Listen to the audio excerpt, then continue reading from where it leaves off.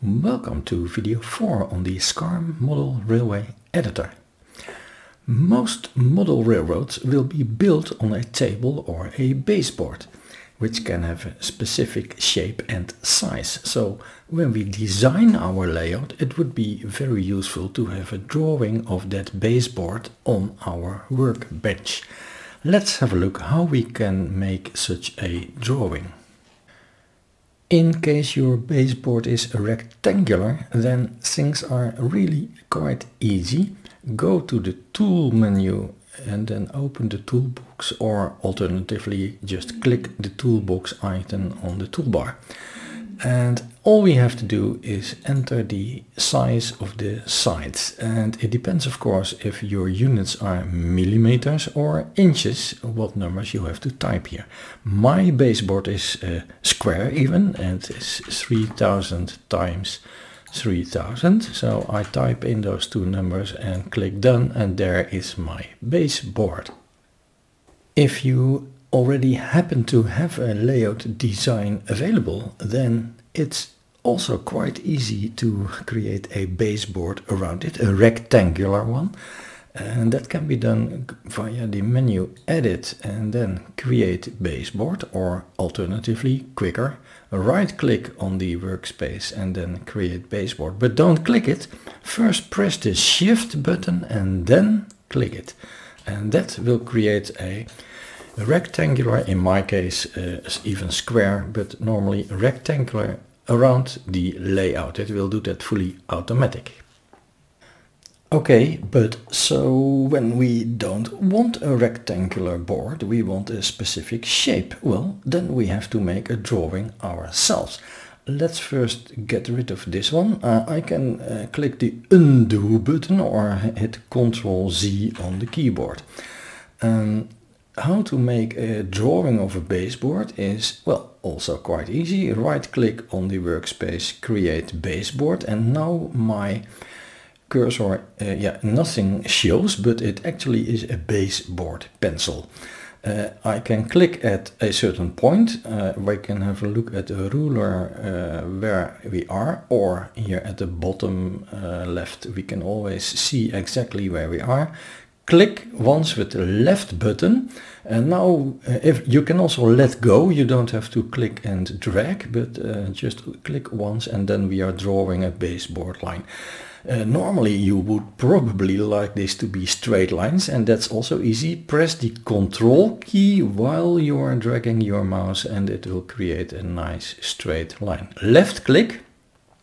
And then, keep that Ctrl key pressed, left click again, and left click again, and again. And now look what happens. It snaps here at this position. Look, I don't know if the video shows that quite nice, but it snaps here because it sees that it is in line with our start point.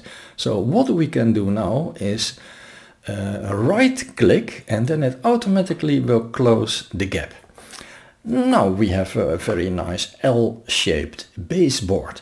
You can make any shape, it doesn't need to be straight lines, any shape will do.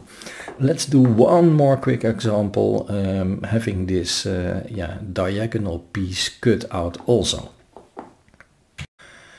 Instead of undo, I could also click the baseboard. It will turn red. It's now selected, and press delete. Then it is gone. Let's make another baseboard, but now with diagonal or not vertical and horizontal lines. And right click again, start it by creating a baseboard, and then click, and well, the first line I press Ctrl because I want it to be perfectly horizontal. The next one also, and the next one also, and the next one I left click, and now we are here. I want to go diagonal. If I keep Ctrl pressed, it goes 45 degrees. Well, in this case that is what I want, so why not? But suppose now I let go the Ctrl key, because suppose that I want to follow this inner curve in the layout. Why not just click a lot of times and create all the points that you want. and you have a perfectly nice curved baseboard. And now I press Control again, it snaps over here again, right click, and then it closes the gap. Isn't that beautiful? Yes, it is. Well, or is it? Why did I make this corner over here? It would be much nicer to have this line just go straight down. Can I also edit my baseboard? Well, yes, we can. If we click it, it turns red and then it is selected and we see all these squares. These are the points that I clicked, and I can just move such a point. Click a point to select it and then press the Control key on the keyboard, then left click and drag. So keep your mouse clicked.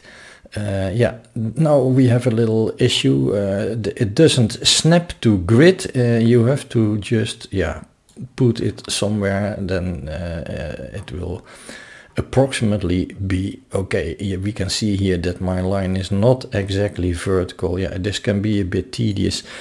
There's no way to do this in an exact manner. You can also delete these points. This one is now not necessary anymore. If I press delete, then it is gone. If later I would like to add a few points, that can also be done. Just click. Let's say I want to make a little table here for my laptop. Let's do that. I click over here, right click on that line, insert a new point, and there it is. And well, let's insert another point, right click again, insert a point, and there it is. Now I can make a little table, insert another point, and then move that over there, and insert another point and move that over there, and I have a nice little computer table on my baseboard. That's all possible. Well, in case you don't like this idea that your coordinates are not 100% accurate because you just made a drawing with the mouse, then there's yet another way to create a baseboard, and that is via the toolbox. Let's have a look. Let's first delete this whole creation again, and let me hit / to zoom to fit and open the toolbox. There we have another baseboard option, not just rectangular like we already used, but we also have absolute coordinates. Now it asks me a start point. Well, let's start at 0.0. I can hit the plus. Nothing happens, but it now tells me your last point was 0, 0. May give me a new point. Well, in my case, the length of my baseboard is 3000, so my new point is 3000. I can click the plus or hit enter on the keyboard. Did we see what happened? I have a straight line of exactly 3000. Now let's go down exactly 3000. And let's go to X is 1800. Yeah, that's looking good. Y is 1800, looking good. X is 0. And then I can close the gap because it knows automatically how to do it. Click done, and there we have it. But this time every point on this baseboard has the exact coordinates that we gave it over here. We can do this in two ways, with absolute coordinates or with the length of the lines. That is just a personal preference. Whatever you like best, just take that. I think this covered everything about baseboard. So in the next video, well, I don't know a subject yet, but we will have something interesting to do. Maybe see you back there, and in the meantime, have fun.